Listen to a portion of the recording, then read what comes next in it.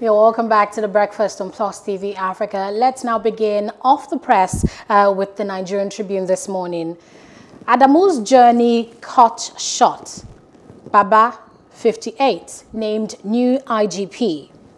Ebonyi killings. Indigents raised the alarm over alleged escape of 55 suspects in police custody. ASUP, judicial workers, commence nationwide strike. 9 killed, dozens kidnapped in Kaduna. Family of 5 kidnapped in Ondo. Finance Minister here say Nigeria can't afford to miss out of 4th industrial revolution.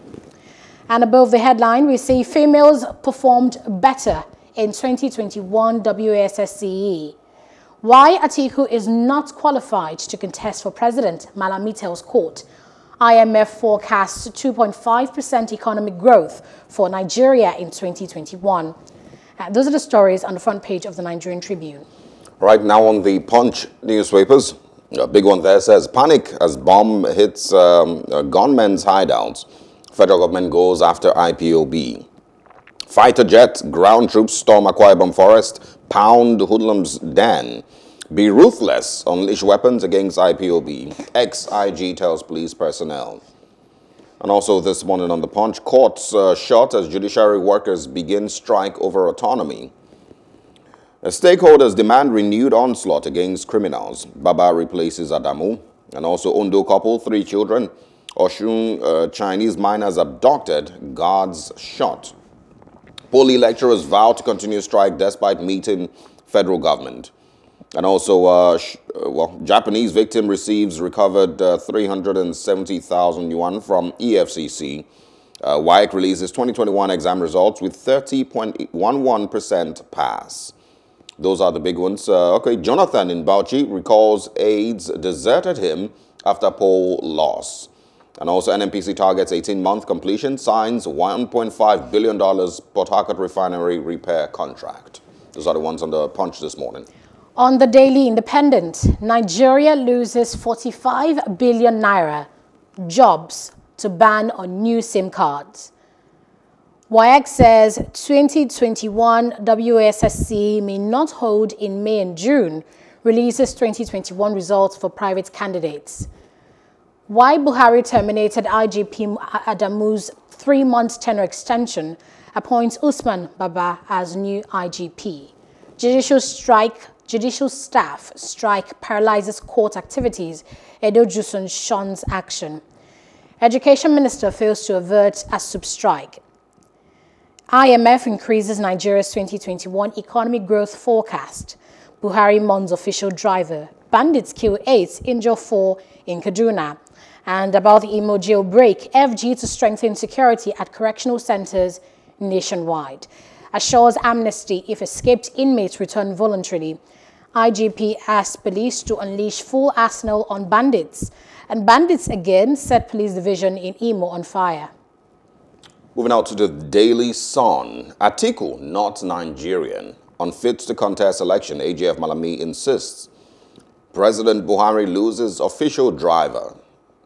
And pain as strike paralyzes hospitals, courts and police. Doctors, judicial workers, lecturers strike takes toll. Also, why Adamu was replaced by Usman Baba as IGP. Port Harcourt Refinery, NNPC, an Italian firm, signed $1.5 billion rehabilitation contract. Blood flows on Kaduna-Kachia Road. Police and Masob trade blames amid fresh attack in Imo State. On COVID-19, Buhari approves transition of PTF to steering committee till December. These are the big ones here on the Daily Sun.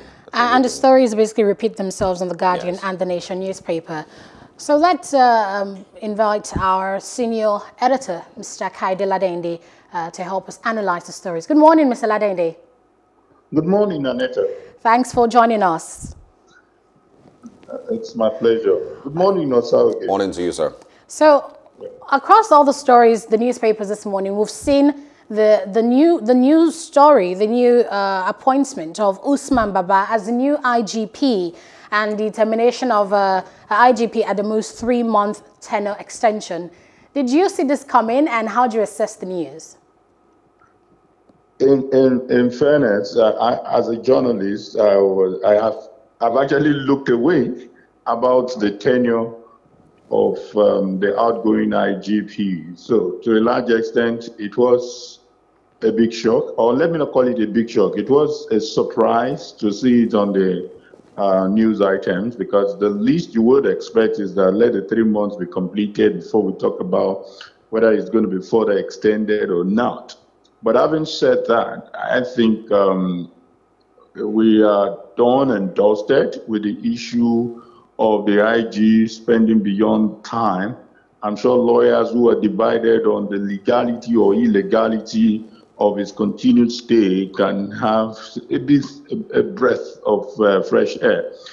And you know, the next thing now is, how was the manipulation done? Using the word manipulation by some analysts that, it has to be Baba, why not someone else? But I think we should save ourselves that stress and look at what is Baba bringing to the table.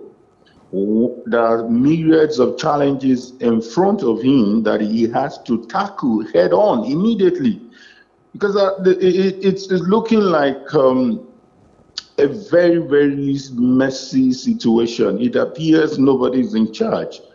The same way it's happening in the police force, it's also looking like that in the army. We've had the change of chief of army staff that we cried and panted for some years now.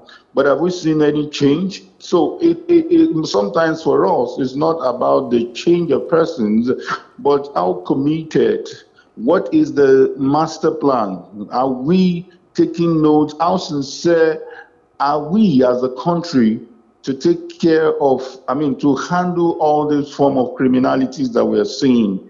So I just feel that it's time that the citizens begin to, make a serious demand on the people in power. We cannot. Just yesterday, I'm sure it's part of the stories you read, Imo is not yet out of the hook. We had the vice president visit the place. We had the outgoing IG, visited that place yesterday. And all we could hear is that in another town, a police station was raised down. So how do we check this audacity? Is there something more that we don't know? Should we begin to look at intelligence and not just, increase the men, would you be shoot at them if they try to harm you? That is very logical. Nobody should criticize that. But I think they should do something deeper. The presidency promised us some days ago that it's going to expose the people sponsoring Boko Haram. The countdown has been on. Was it a slip of tongue? These are issues that we are interested in because, sorry, call it Baba, as part of my language, call it Mama. We may not have any serious change. We've also heard about, unveiling sponsors of Boko Haram, for a long time. It's not the first time a statement like that has been made. Let's move on. No, this time they said they know. They didn't say they would look for it. It's now they said they know them. They will expose their names. Yes, and I think it's an insult on our intelligence. Let's move on now to the AGF, Abubakar Malami, and of course Atiku Abubakar's right to run for presidency. It's in the news, all over the papers this morning, once again saying that he is not Nigerian and should not be allowed to run for president. What are your thoughts? I remember very well that was also an issue in the build-up to about 2 different elections that Atiku has shown interest in. And I'm not too sure whether the issue was settled in court or not. But what is most important is people should realize that this is a global village. That should not be a serious issue. As much as it's an issue in the Constitution, if he's truly not a citizen, if he wasn't born here, and if he has naturalized in this country, then let's rest the issue. But beyond that, like the sensation media houses will put it, who is afraid of Atiku? You should look at who can fix this country and who cannot fix this country. Let's look at more bigger issues than whether it's eligible or not eligible, or could this be a game of some sort so that attention will be on Atiku again?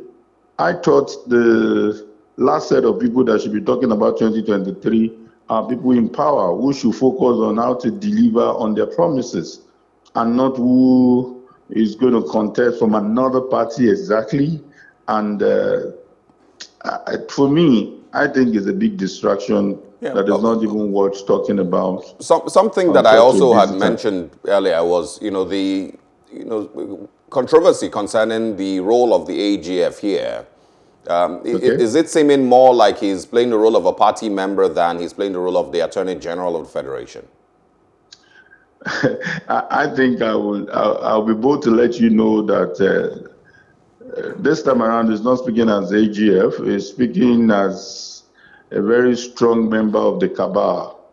This is somebody who is very close to the presidency, and to a large extent, when he is speaking, you can go to the bank that the president is speaking. So maybe you can convince us that this is a constitutional matter and therefore the AGF is speaking. But I think that's not what he was appointed for. You should look out for who is taking the issue of constitution for granted, who is obeying the law and who is not obeying the law, and interpreting necessary issues and weighing in on so many controversial issues of the law, and not whether Atiku is a citizen or not. So in Akwa Ibom State, according to what we've seen on the Punch newspaper, we saw that it reads panic as bombs hit gunmen's hideouts and FG goes after IPOB. It says fighter jets and ground troops storm Akwa Ibom forest and pound hoodlums' den. I think this is a very controversial issue, Mr. Ladeinde, because, they're saying they're going after IPOB members, but this is a local government and a community where, there are residents, living there. And because of the close proximity of this particular forest they're talking about, the Ikotakpan forest, we have no idea just if any civilian might have been affected, because it's after incidents like this that you have Amnesty International, begin to take stock to say how many civilians were killed in such attacks. So would you say going after IPOB, and this action, this is the best way to go about it? I think putting it in context now, you would expect that when you are looking for IPOB members, you should focus on Southeast and not South-South. Whatever intelligence the security agents may be relying on, because I understand, I've been to Port Harcourt a couple of times, and I know IPOB has a strong presence, despite the fact that it's in South-South. So there might be some extension there. What I don't understand is why that kind of attack. There have been worse criminal elements from different parts of the country. In specific, a lot of people have been talking about bandits. A lot of people have been talking about the menace of the criminal headsmen now. I have to choose my adjectives now because that has been always controversial. Have we had that kind of bombardment? What kind of efforts are we making? Why are we using sledgehammer to go for hands? How many, are we truly sure that IPOB have started carrying weapons? What exactly is the mission here? And let's not, be sectional, even in handling the security issues. So I totally agree with you that civilians should be considered. Such things, we shouldn't have any casualty. Without Amnesty International, even of the Office of the Citizen that you and I belong, we should also raise issue. We should begin to scream and shout. Let's not have another OD cleanup where innocent lives were wasted until now. Nobody seems to be talking about it than just being a reference. All right. Rather than, maybe even going to ICC. Okay, and also share your thoughts with us on the strikes, that have been threatened and, of course, are currently on across the country. The Judicial Staff Union of Nigeria, of course, have started their strike.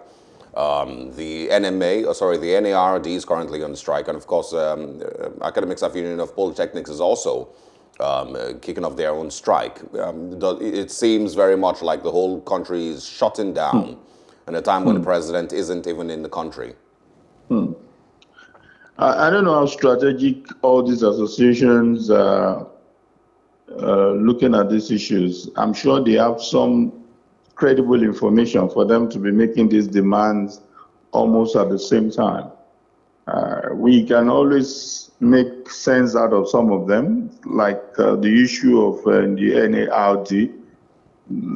These doctors are not unaware of the funds that people are getting. They are not unaware of the support that the government is even getting.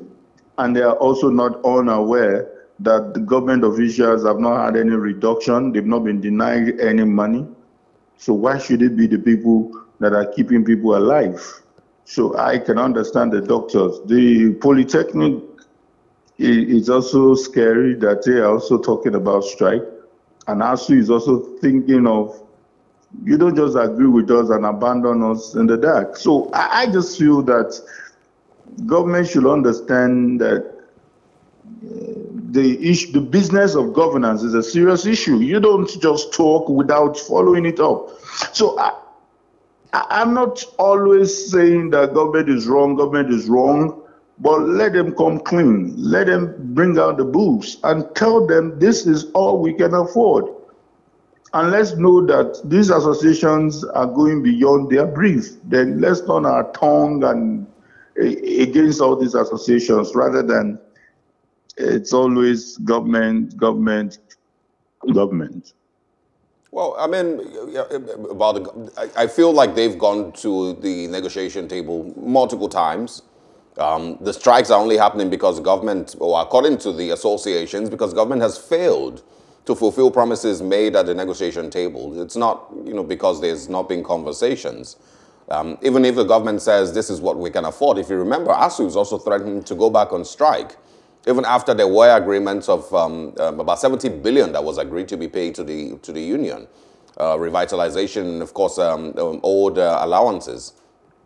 So is it lack of conversation or lack of promises or lack of commitment to whatever it is that was agreed? Exactly what I said, Osaoge. But why we're doing this is, as journalists, we are always interested in hearing all sides, not just two sides.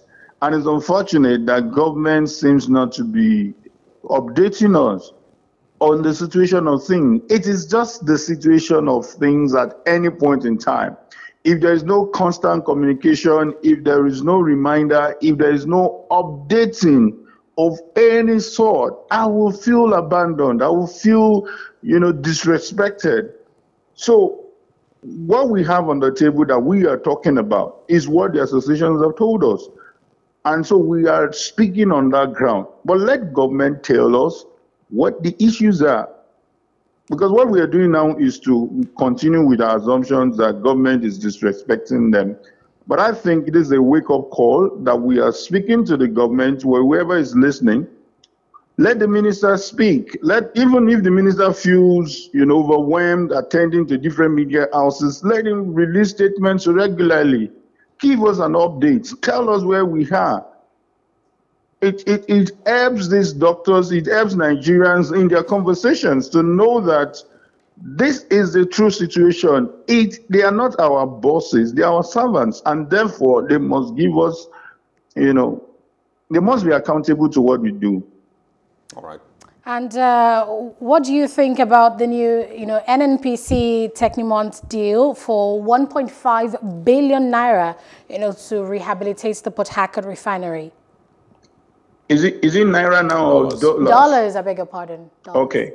So it's just to let us know that whatever outcry, whatever the criticism we have engaged ourselves in, they made up their mind on what they want to do with refinery. I've listened to different sides of the argument, and I've heard much of people criticizing the whole idea that you don't need such an amount of money to get what have you been doing to the refinery all this while. But you know what? I don't have a choice than to give them a benefit of doubt. Let's see what they stand to do. I've had some conversations to say that this is to let Dangote know that you're not going to be the only refinery that will be supplying us, petrol in the days to come. The government is saying that whatever it is, we must also be competing. We must also be in the business. So, well, you know what? We will try our best not to forget this issue. We will stay on this issue. We want to see what our $1.5 billion, whether it is through counterpart funding or through some direct funding, we will stay on the issue to be sure that there is some form of accountability. Well, the current administration may not be in power by the time it's time to ask for accountability, but we'll see. Thank you very much. Government is continuing. Thank you very much, Kayode Ladeinde, for speaking with us and for joining us this morning. Pleasure. Very interesting speaking with you. Yes, thank you. All Have right. a great day. Stay with us.